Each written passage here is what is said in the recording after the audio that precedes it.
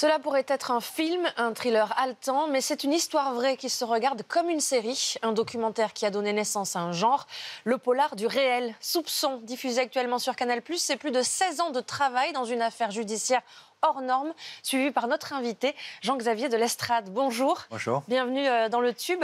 Alors, depuis 2001, vous suivez les démêlés judiciaires d'un homme, Michael Peterson. Il a été accusé d'avoir tué sa femme en 2001 à Durham, en Caroline du Nord. Sa femme Kathleen, qui a été retrouvée morte au pied de l'escalier de leur maison. Et très tôt dans l'affaire, c'est vrai que vous avez commencé à filmer l'enquête, mais aussi à suivre cet homme, Michael Peterson. Scène étonnante d'ailleurs, il vous raconte dans le premier épisode sa version des faits, de ce qu'il s'est passé selon lui le soir du 9 décembre 2001. On l'écoute.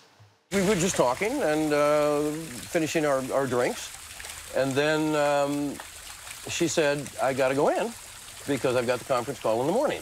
And the last I saw her was when I was there, and she was just walking here. And that's it. That was the last I saw Kathleen alive. No, she was alive when I found her, but barely. Comment vous l'avez convaincu de se laisser suivre par des caméras, par vous? Ça a été compliqué?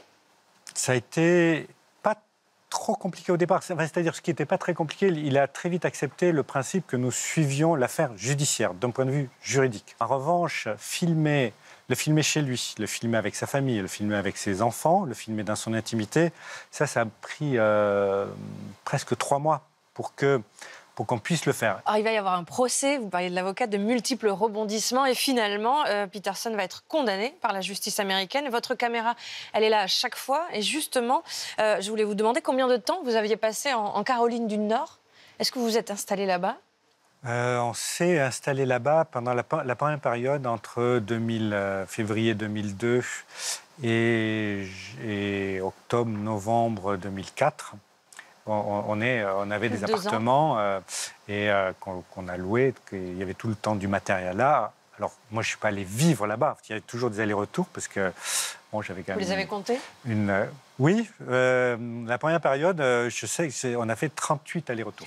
Alors, Soupçons, c'est l'histoire d'un homme, on l'a bien vu, mais c'est aussi l'histoire de la justice américaine, quelque part. Une justice implacable, même pour un homme comme Michael Peterson qui a des moyens. C'était quoi votre idée de base? C'était aussi pouvoir montrer une machine qui est capable de broyer un homme? Ce qui est assez extraordinaire, c'est qu'au fond, même si vous avez beaucoup d'argent, beaucoup de moyens, un très bon avocat, si à l'autre bout, le procureur, les enquêteurs et un petit peu le juge, s'ils font corps ensemble et s'ils sont prêts à tout, surtout les enquêteurs, s'ils sont prêts à tout pour vous inculper, vous accuser et surtout vous faire condamner, finalement, peu importe les centaines de milliers de dollars que vous allez dépenser pour votre défense, peu importe ça, ce montant-là, vous allez être condamné. Alors, l'autre personnage incroyable de votre documentaire, c'est l'avocat de Michael Peterson, David Rudolph. Il ne lâche jamais rien et vous le filmez notamment lors du premier procès, lorsqu'il tente de démonter les thèses du procureur. Regardez.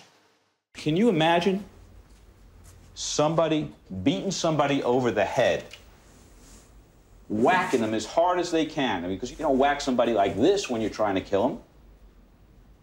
Imagine that there's no skull fracture.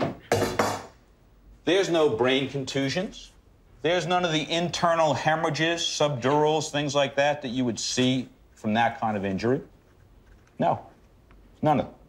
The truth is, everyone who really knew that relationship knew that they loved each other.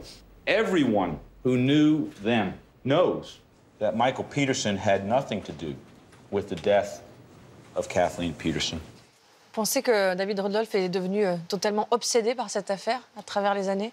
Oui, complètement obsédé. Et lorsque Michael Peterson, finalement, est condamné à la prison à vie, David Rudolph va faire une dépression pendant 3 mois, il va disparaître dans une forêt du Costa Rica sans Internet, sans téléphone portable. Et il va décider de ne plus jamais faire un procès pénal. Plus jamais.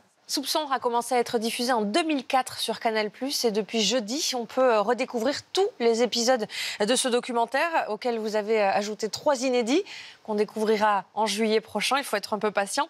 On va évidemment pas spoiler la fin, mais est-ce qu'aujourd'hui, vous pouvez me dire que l'affaire est close? D'un point de vue juridique, l'affaire est close, oui. Ça, c'est terminé et le film est terminé. Je n'ai peut-être pas toutes les réponses à mes questions, mais je sais aujourd'hui que je peux vivre sans ces réponses-là. Soupçons a été en quelque sorte le premier d'un genre et d'une longue série, le polar du réel. Aujourd'hui, on en voit un peu partout. Il y a The Jinx, produit par HBO, The Keepers, ou encore Making a Murderer, qui sont diffusés sur Netflix. Vous avez la sensation d'avoir créé un genre? Quelque part, oui. Oui, puisque... Enfin, je sais que, par exemple, les producteurs, enfin, les auteurs de Making a Murderer, quand ils ont commencé à monter, ils sont venus à Paris, m'ont rencontré, et ils ont pu convaincre Netflix de faire une série parce que Staircase existait. Vous pensez pas qu'il y en aura trop un jour, qu'on peut risquer l'overdose? On peut toujours risquer l'overdose parce qu'il faut faire très attention. Moi, j'étais toujours très attentif à dire, attention, c'est la vie des gens que l'on filme, c'est le réel, vous l'avez rappelé, tout ce qu'on voit, c'est quand même leur vie, et ils acceptent de la partager avec nous, mais il faut faire attention à ne pas en faire un spectacle. Il ne faut pas...